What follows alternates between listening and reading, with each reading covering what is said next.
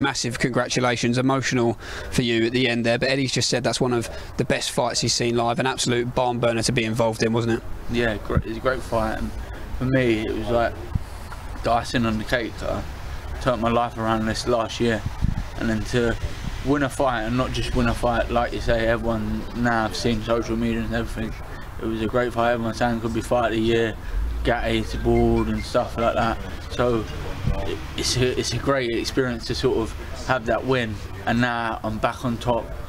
Everyone's talking about it again, so I'm getting the justice I deserve. We knew it would be brutal, perhaps not as brutal as it actually turned out to be, but an absolute cracker, and for you both showed tremendous heart in there tonight. Yeah, I think I see a lot of things on social media before the fight, and I think everyone thought I was just going to run the whole fight and box, but I knew, look, I learned from when I boxed Fitzgerald, you can't run for 12 rounds. It's game plans, you got to mix it up, and like I said, I picked up a lot of experience in these fights, and I've been working in the gym a lot of stuff. I'm maturing, I'm turning into a man, and I showed tonight. I boxed, I fought, I bit down on the gum shield, I was fit for 12 rounds, I worked. It was a very high, fast pace, and Sam's a tough fighter. A lot of people were backing against me, you know what I mean, to get beat. But I think I proved a lot of people wrong, because I think a lot of people thought I was going to box for a few rounds, and then when it got tough, I wouldn't be able to stick in there. But a lot of the times I felt I was started bullying Sam, and he had to start trying to box. And it's a great win for me, and it's sort of tonight the defining night for my career to now push on and refresh myself and put the icing on the cake. And you've got that belt, you've got that ranking title now, you're in a great position moving forward. Yeah, 100%, and this is exactly what I needed. Obviously I believed in myself, but your morale's a bit down when you ain't had a win for a little while.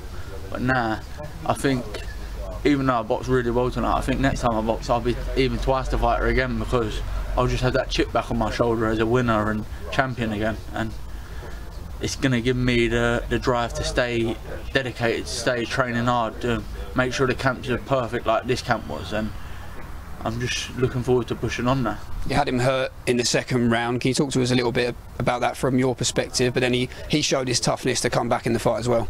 Yeah, I knew, like, listen, I was saying I was going to get a stoppage, but it's one of them ones, is if the crowd was there, when I hurt him in the second round, I would have jumped on him a lot bigger. Like I said before, you would have been emotionally swayed. But I'd watched him this week, and I'd noticed Sam Eggington don't get knocked down. If you watch, he ain't been in a fight. I don't know if there is a fight he's been knocked down. He's been hurt, and people jump on him, and the ref jumps in. But you got to do that when the time's right. And I knew in the second round the time went right. I hurt him, but if I jumped on him too much, I'd have blew myself up. I'd done what I had to do when I knew he weren't going.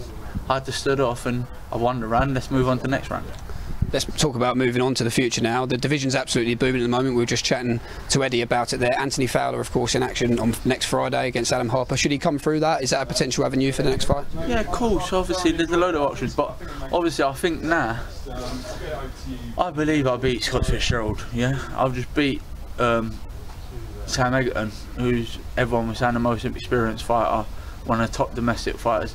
I believe I'm back top of the queue now. Do you know what I mean? And I've got the most, something that's the most valuable. I'm took for Sam's ranking number 5 in the world. None of them boys have got nothing like that. Scott's got a British title of mine, what I already had. So for me, I just got to wait and see what Charlie and Tony want to do, but I feel like I'm in the best position out of all the domestic boys.